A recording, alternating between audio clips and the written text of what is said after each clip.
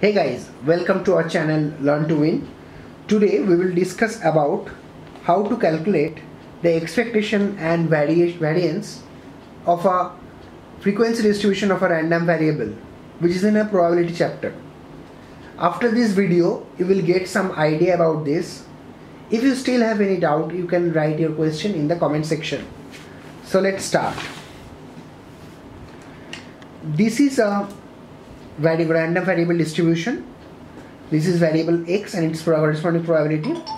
Variable x takes values as x1, x2, xt xn, and corresponding probabilities are f1, f2, f3 fn. So the expectation or mean in this distribution will be summation of xi into fi, and variance will be ex square minus ex whole square. Let us illustrate with an example. This is the table. We have to calculate expectation. So expectation is summation of xi fi.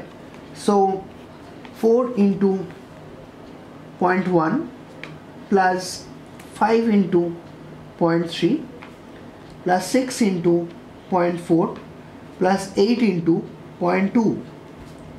Sum of it will be 5.9. So we have got the mean or expectation. Now we have to calculate ex square to get variance. Ex square is summation xi square into fi. That means we have to square this and we have to multiply with this, and for this also we have to do the same, and then we'll add together. So 4 square into 0.1 plus 5 square into 0.3 plus 6 square into 0.4 plus 8 square into 0.2, which is equal to 36.3.